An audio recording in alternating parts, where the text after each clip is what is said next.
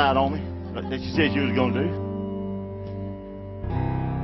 Inside joke. She said she was going to leave when she found out I was preaching. But Kyle had the keys, so she couldn't leave. It may be a good thing. She'd liable to get saved tonight. But anyway, my name's Aaron Kirkland. I'm one of the assistant pastors here at the Harbor, and I want to tell you tonight how excited I am that you chose to come out, because I believe I have a word for us tonight. And I'm not only preaching to you tonight, I'm preaching to myself, because he's really burnt me up on this one. And like I said, I burnt some midnight oil and early mornings and long walks. So how many of us believe that, today we have filtered the word so much to fit in the society that we've removed a lot of its truth? And I believe real power is when you teach and you preach the word in its entirety. How many tonight want the gospel and it's going to be unfiltered? Unfiltered. Because you ain't going to grow with me up here blowing a bunch of smoke. So tonight I believe the Lord's got a word for us. He's got one. So if you would, I want you to stand to your feet. We're going to teach tonight out of Psalms 37. If you got your word, it's verse number 23. It says this. It says, the steps of a good man, ordered by the Lord. He delights in his ways. That right there by itself is a good place to thank the Lord. But here's where it gets even better. It says, though he fall, he shall not be utterly cast down. Is there anybody here that's fallen before, but you got back up? And you realize, hey, you got back up because you didn't get up on your own, because it says right here, for the Lord upholds him with his hand. So tonight, we're going to talk about those steps. The steps. Embracing your steps is what we're going to talk about tonight. That's where I want to teach at. So if you would stretch your hands forward, because this service belongs to him anyway. It ain't nothing about me. It's all about him. Father, we enter your presence. Thanking you for this night, Lord, this day, these people that's here. Father, I just thank you for your word. Father, you got bottled up. And Father, I thank you for what you're about to do in this service. Father, I just thank you for what you're going to do. Lord, enlighten us with your wisdom and your knowledge, Lord. Take these lips of clay, make them yours. Father, give us the anointing like never before. So, Lord, I thank you for each person that's here, Lord, that you just take their heart and open it. Lord, they leave here knowing the steps, Lord, that you've ordered is the ones, Lord, they need to embrace and run with. And, Father, we will always be careful to give you all praise, glory, and all the honor. For it's in Jesus' name we pray. Amen. All right, now I got that off to the side. All right, the Bible says the steps of a good man are ordered by the Lord. And you see, I'm glad about that. And he delights in his ways. This text is written by the legendary king, David. The author of this Psalms, he's no spring chicken by the time that he writes this text. He's got a few miles on him. And he's at the end of his reign. Gone are the days of killing giants. Gone are the great military campaigns. All of that's behind him. Gone are the days of killing Goliath and fighting those big battles. All that's behind him. He don't have the physical strength anymore. He's at that stage in his life to where his greatest weapon, is not a spear, not a sword, and it's not a sling. But his greatest weapon is his experience. His experience. Because he's at that stage in his life where it ain't a spear no more. It's not that sword. But his greatest weapon is the stuff that he's already been through. It's the times that God has already done the things in his life. It's the battles that he's already won. It's the times that God has seen through ways that there was no way out of it. There was times when he should have been coming down that the Lord picked him up. There were times when he should have been going down. There's been times when he should have died, but he made it through. And here he is. He's at his old age, and he says, the best thing I have going for me is my experience. Knowing this, that God had done it before. If he done it before, it means he can do it again. He made a way one time, he'll make a way again. If David was standing here tonight, he would probably tell you, the things that I panicked over in my 20s, I praised over in my 60s. The things that I wanted to quit over in my 30s, I danced over in my 70s. Is there anybody here that feels like your strength is not necessarily in your wisdom? It's not necessarily what you got to offer. It's not always what you can bring to the table. But the greatest weapon is looking back on what God has already brought you through. You can stand up tonight. If I gave you the opportunity, you can say, hey, God did it before. You see, he can do it again. He made a way before, he can do it again. You see, I may not be strong as some here tonight. But you know what? I know where my weapon is. It's in my experience. It's a beautiful thing when your weapons are your experience, because you're able to lean back and look at the things that God has already done and brought you through. You see, David has already now survived the giants. He's already made it through family failures, family coups. You know, he's already made it through that journey, and that journey's taught him a thing or two. It's just like us. The journey should teach us. You know, right now I'm not as hard on people as I used to be. I was hard on people. But the journey, it's all because of the journey. David had arrived. He has survived. He has arrived. Like I said, tonight I want to jump right into this revelation about embracing your steps. Because it's all about your steps. You know, this right here was a critical time in David's life where he was trying to make that deposit into that next generation. He was trying to make sure there was something of him that was left for that generation. So he sits down and he pens these words, the steps of a good man. What kind of man was he talking about? He's talking about a good man. Tonight I want to take this text and I want to take it apart a little bit. You know, it's human nature to love the destination. You see, we love the blessings. We love to get where we're going. We like to see what the promise is, but we just don't care too much about the process. We like to obtain what God's promised, but we don't want to go through anything to get what we want. See, it's like Joseph. The Lord showed him the palace, but he didn't show him the process. The Lord will oftentimes show you the end of a thing before he shows you the process. Because if Joseph had seen the process, he would have never made it to the palace. He probably would have quit. He would have quit. And like Joseph, we got to embrace our steps. We got to embrace them. Many people resist that process. Many people want success and money. They just don't want to go to work. They don't want to work. Many people who feel called to opportunity in ministry, they want ministry success. They want opportunities. They want open doors. They just don't want to prepare. They don't want to go through that process. Many men are looking for a good wife, but they're not committed to being that good husband. They want to be a sorry man, but they want a good wife. And there's women out there that want to act like a hoochie, but yet they want a good husband. Man, they got quiet in here, didn't they? Huh? Many people want to lose weight and get healthy. They just don't want to give up the pizza, the pretzels, the Popeyes, red velvet cake, chocolate cake. You say they want to lose weight, but they're steady eating lasagna. You're trying to cut down, lose weight, but you got to understand what David understood. Life is a series of steps. The aging David now says the steps of a good man are ordered by the Lord. And see, David could say this at this time because he was at a time in his life where he realized things didn't happen to him overnight. You know, he just didn't land in the place where he was at. It was 15 years from the time that Samuel came to him and anointed him till he became the king of Israel. So he took that crown, so he took his place. See, I want you to get this. You'll get the anointment before you get the appointment. You see, God will anoint you to do a thing. Then he'll put you on hold and work with it and get you ready. You see, God has your blessing already in place. God has your victory already in place.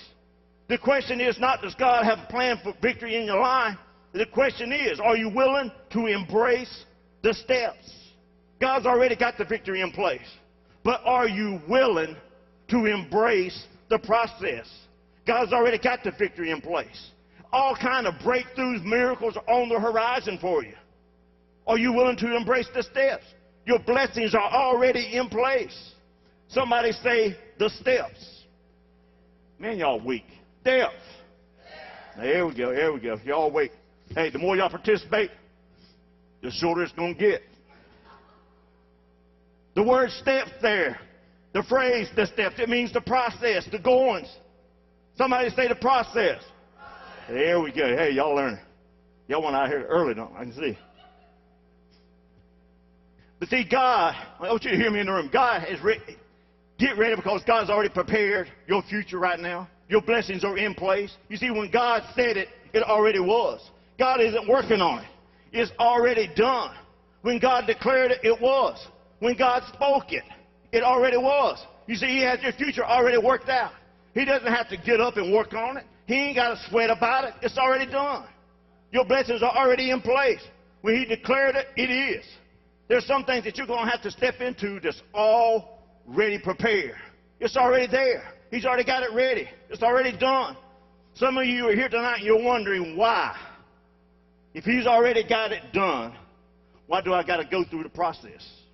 Why is God requiring steps for me? Why in the world is there a process to a promise that He's already got? If it's already there, if my breakthrough is already secure, why am I going through the process? Why am I going through? You see, I'd rather not go through that process. You see, there's so many people that want that escalator. You know, they don't want to take no steps. They'd rather ride the escalator up the steps. Just let me ride the steps. Don't take me through the process. I don't need the process. Why in the world does the Lord require steps anyway? Why? I'm glad y'all asked me. Y'all ready for an answer? I don't think y'all ready. I'm glad you asked. God requires steps for this reason. Through the process of steps. You see, God ain't working on the blessing. The blessing's already done. You see, He's taking this time to work on you. That's the process. He's working on you. He's working on you because your blessings are already in place. There's so many wanting the Lord to move, but you're standing idle. You're idle. God isn't getting the blessings together. He already has the blessing together. God isn't getting your breakthrough together. It's already there. He's already got it together. He isn't putting your season together. It's already done. He isn't putting your victory in place. Your victory is already in place.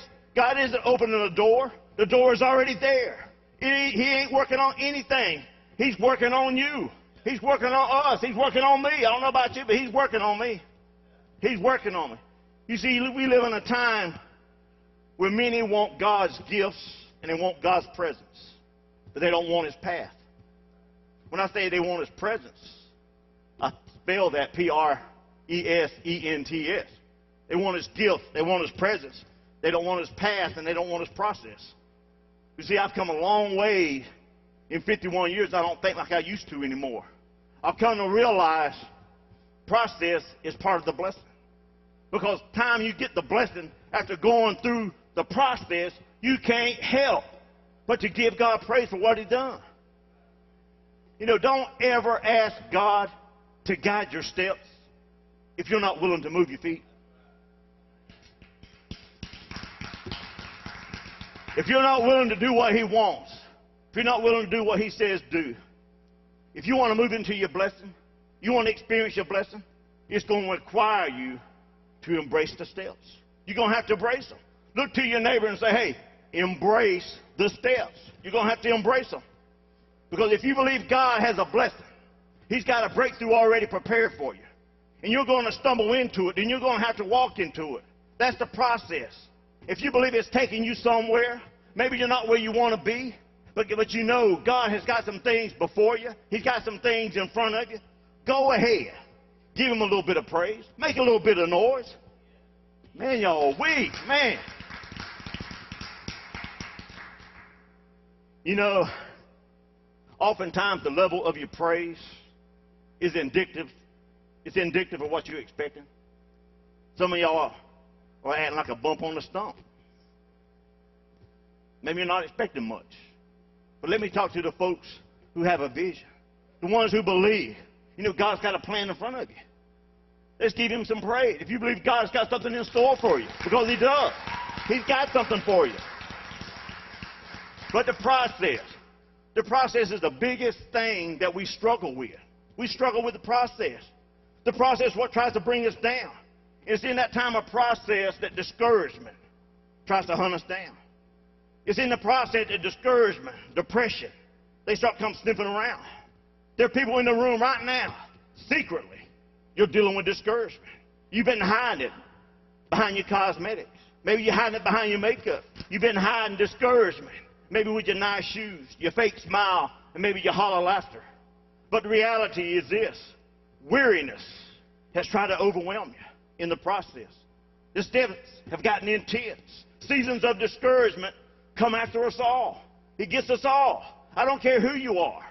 Discouragement will find you. You see, it'll find you in a penthouse just as fast as it'll find you in a poorhouse. It'll get on the bus with you just as fast as it'll get into a Bentley with you. Discouragement is hunting you down. You know, we see these people, we think they really got it going on. In a matter of time, you realize, hey, everybody deals with it. Everybody battles it. Some people do it better than others.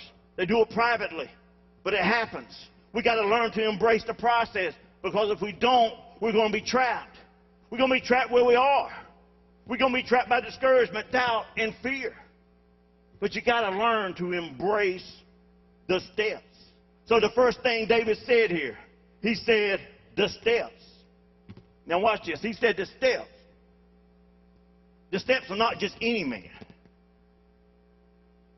I'm ready to get real with you. So I want you to go ahead and look under your seat maybe and pull out the helmet. Fasten your seatbelt, because it's going to get rough. We got to learn to embrace the process. We can't be trapped. Right now, the filter is going to come off for about the next 15 minutes, maybe. I might go that long. So go ahead, like I said, buckle it up, put your helmet on. He didn't say the steps of any man. What kind of man is David talking about? He's talking about a good man. Somebody say good man. All right? What is a good man? A good man. A good man is defined as a noble warrior. A good warrior. One who wars for a cause. It's a good man or woman morally. It's a good man or woman who have their priorities in order. It's a man or woman who understands what it is to fight for. What's important. It's a man or woman who understands moral conviction, moral constitution. It's a man or woman who desires what is right. And yes, I'm going to say this word, holy. It's a man or woman who's committed to holiness. It's young people, young adults that are committed to holiness. That's a good man. Now listen, hear me in the room. God will order only the steps of those who are committed to holiness. God's not going to order your steps if you want to go your own way. Some are mad right now because you stepped outside God's will. And God didn't have nothing to do with the steps that you were walking. He didn't have nothing to do with them. Don't shout me down, because it's preaching good. But he ain't. God only orders holy steps. Holy steps. You see, we're the ones that have a destiny, but he calls us to holiness. Nowadays, you hear very little about holiness. You know, I know some of you probably right now, you're cringing in your seats. In today's church, you don't hear it enough about holiness. But welcome to the harbor, because tonight I make no apology. I'm not ashamed to tell you the truth. You know, it's all about good old clean living. I say good old clean living. Today, we are so embraced with so much compromise. But tonight I've come here to tell you the truth. It's still wise to walk holy before the Lord. And letting this book, His Word, be your guideline. You see, in the Old Testament, there was a guy by the name of Pharaoh. How many of y'all remember Pharaoh? Right? Pharaoh. How many seen 10 Commandments? That's Pharaoh. In the Old Testament, there's a guy by the name of Pharaoh. He was the leader of Egypt. Israel at this time was in bondage. So Moses was raised up. God raised up Moses. So Moses goes up to Pharaoh and he says, hey, let my people go. Let them go. Pharaoh's response was, hey, Mo, listen. You can worship God right where you are. You can stay in bondage right here. You can still worship God. You can stay enslaved and still worship God. You can stay in chains, still worship God. You see, you can stay messed up and still worship God. Just go ahead and worship God, but I want you to stay where you are. I want you to stay in bondage. And today, the devil says the same thing. You see, Moses was wise enough to refuse. The devil is constantly pulling people into what the old-timers used to call worldliness. See, now we're getting real. Now the rubber's meeting the road. Worldliness. It talks about being lovers of the world. The word world there in the Greek is cosmos. It means pattern after the world. He's constantly drawing people into worldliness. Listen to the lies that the devil tells people every day. You can still go to church.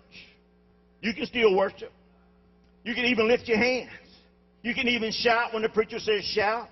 You can still be religious. You just don't have to leave the bondage. He's constantly telling people, hey, you can sleep with whoever you want to. You can have sex with whoever you want to. Man, they got quiet already. No amen on that. All right. If it feels good, do it.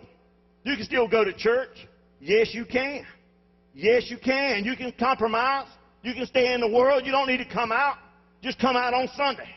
But on Monday, hey, come back in. Then on Friday, hey, you can step into the club. Man, it's getting quiet. It's okay to step out on your wife. It's no big deal. You see, God understands. No, He don't. Listen to me. God ain't cool with that. Not at all. He's not. He don't understand. Hear me in the room. The devil tells people all the time you can worship God on Sunday. Just stay in the world. No need to change your lifestyle. No need to change the things that you do. You can live and behave any old way you want. Just stay in the world and worship God. Where are our pastors? Where are our leaders? Especially the young ministers. Who's going to rise up and tell people, hey, God still can transition and transform your life? You see, there's a God that can still make a difference. He can make you different than what you are. There's still a God that gives you power to walk straight in a crooked, perverse world. There's still a God who will help you say no to drugs. There's still a God that gives power to do what is right.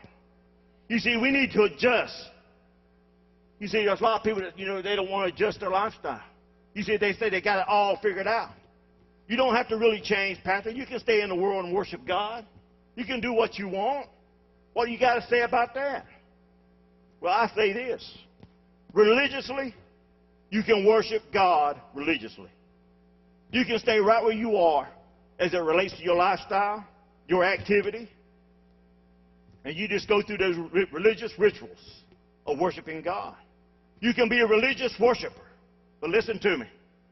God only commits Himself to ordering the steps of people who are in pursuit of goodness and holiness. God commits Himself to order steps of those who are committed to holiness. You see, you can't walk contrary to what God's got to say in His Word. God's will and then expect. See, a lot of people think they can walk and do any old thing, and as long as they pay 10% of their tithes, God's going to just open up the windows of heaven and just pour it out. But He don't work that way. He's not going to bless anybody that walks contrary to His Word. So right now, if it's just too much for you, go ahead. Break out your phone. You can get on Facebook. You can do whatever. But, hey, I'm fitting to finish this thing. You cannot walk contrary to the Word of God and then ask Him to bless you, to give you favor. Somewhere. I said somewhere. We got to say, I'm not going to stay in Egypt. I'm not going to stay in bondage anymore. I don't want to be bound by drug addiction. I don't want to be married for the 5th time and headed to divorce court next month. You see, that's not me. That's not me. I want something in my life that's going to set me free. Free from the works of the enemy so I can rejoice with the steps of the righteous that are ordered by the Lord. 2 Corinthians 6:17, it says this. It says, therefore come out from among them. Be separate, says the Lord. Do not touch what is unclean, and I will receive you. You see, I want to come out of Egypt. I want to come out. And I'm not trying to stand up here tonight and be ugly, be hard, and be that Bible-thumping preacher that gives you no hope. That's not me. But I'm telling you tonight, I want to come out of Egypt. I want to walk joyfully in the freedom that God has for me. Because that's our job. That's our assignment. Is to make the world thirsty for what we have. How are we going to make them thirsty for what we have if we act exactly the same as they do?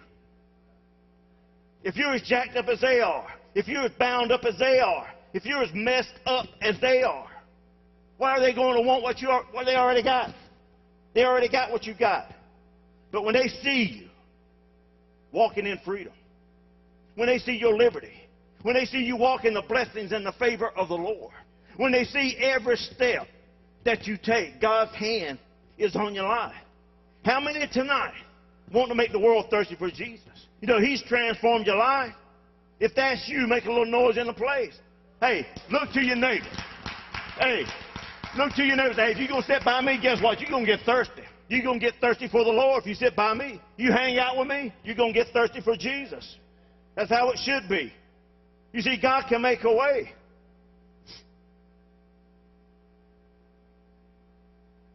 People who don't understand your praise sometimes are the people that don't really know you.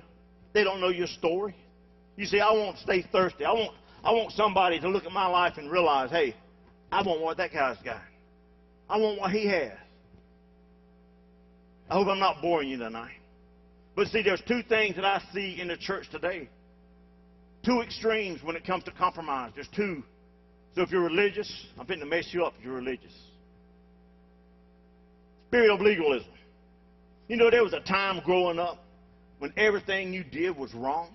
You couldn't do anything. Everything you did would send you to hell. You know, if it made you grand, it had to be a sin. Had to be. You know, if your sister got her ears pierced, man, you think she got the mark of the beast or something. We couldn't do anything. We couldn't even have cards in the house. You couldn't play rummy. You couldn't play 21. You couldn't even play Go Fish. You know, see, that's what legalists do. People who are legalists, they hold people out of church. They're very critical. They revolve around keeping certain rules. They act a certain way. They want you to act like they act. They want you to do what they do. And people who are full of legalism are usually people that are very judgmental. They're critical. They're critical of people who struggle. Can I say this to you? You see, when you come to this church, when you come through those doors, we're not critical of anybody who struggles. We don't care if you got issues, because we've all stumbled. We're not here to judge you and tell you that God can't redeem you. If you sit here tonight and you get critical because somebody don't look like you, act like you, smell like you, they're not the same color as you, not your denomination. They don't have your background. They don't look as nice as you look. Maybe you have forgotten what the Lord has brought you out of. Maybe it's because you've forgotten that day that He reached down and He picked you up out of the miry clay. Maybe you forgot about that. Because when you really understand how good God is and how good He's been to you, then that's when you're going to realize, that's when you're going to say, hey, I don't care where you come from. Come on in. You see, God will make a way when there seems to be no way. You see, legalistic people, they keep score of their legalistic lifestyle. They try to outdo each other. They're very religious. You see, every church has them. Every church has those religious sheriffs. That's what I call them, the religious sheriffs in the church. They're legalistic. Look to your neighbor. I want you to say, hey, don't get it bent. Listen, don't get it bent. We're all here because of one thing. It's called grace. Grace is what got us all here. Listen, we love you. We love you. We don't want you to leave here the same way that you came. You can't do it. Now, here's the other extreme. Liberalism. Liberalism. It says I'm free to do whatever I want. Man looks on the outside, Pastor. You see, God looks at the heart. How many of y'all has ever heard that? You see, you're carnal if you believe that. If you believe that, you're carnal. You can't live like hell and say God is looking at your heart. Because out of the abundance of the heart, your life is going to be led. Whatever's in your heart, listen, if you're a pervert in your heart, you're going to be a pervert right out here. That's the truth. I hear people say this all the time, and I cringe when they say it. Only God can judge me. Do you realize what you just said? You better think again. You better take a deep breath and get some oxygen to your brain. Because the reality to it all is this. God's going to judge us all. And how's He going to do it? He's going to judge us by His Word. His Word. Anybody who doesn't accept Christ and live by the Word. You see, we live our lives by the Word. Not by some denomination. Not by how we feel. But we live it by His Word. You see, we got legalism. We got liberalism. It's about time we allow a holy God to form real convictions that transform us from the inside out. We got to avoid both of these extremes. We got to live a life that's balanced. It's got to be a balanced life. So in closing, I want to leave you with this. I want to leave you with this. It says the steps of the righteous are ordered of the Lord. Somebody say the word ordered. Ordered. Ordered means set up. In the original text, it means directed, fixed right, prepared, set up for accomplishment. You see, we try so hard to get God to bless our steps that He hasn't ordered. We try so hard to get God to bless them. Now listen, I want to leave here tonight with this. Whatever God orders, if He orders your steps, guess what? He's committed to blessing you. If He orders your steps and you're walking in the steps that He ordered, He's committed to your steps. He's committed to them. If God sends you on that journey and you don't understand it, guess what? At the end of the journey, you're going to be blessed. All you got to do is look at the book of Job. He got double for his trouble. Double for the trouble. Blessed. Repeat after me. My steps are ordered by the Lord. He has success, not failure, in mind for me. So you might want to hang out with me. You might want to stay close to me, because that's where we're at. So if you would, I want you to stand to your feet. Tonight, I hope you got something out of it, because I preached to myself. I did. I preached to myself tonight. Tonight, I shared with you what was on my heart. I know Miss Ramona is glad to see her son home. I see him all smiling. Air Force must have been good to you. Oh, that's the other one. Lights. I'm sorry, lights. But I know he's home, ain't he? He's still out there? Anyway, hey, stretch your hands forward. I want to walk in His steps, because His steps are ordered. Forget what, like I said, He is committed to the steps that He has you for. Father, I ask you tonight, take each person here, Lord, just guide their steps. Lord, overshadow them, protect them.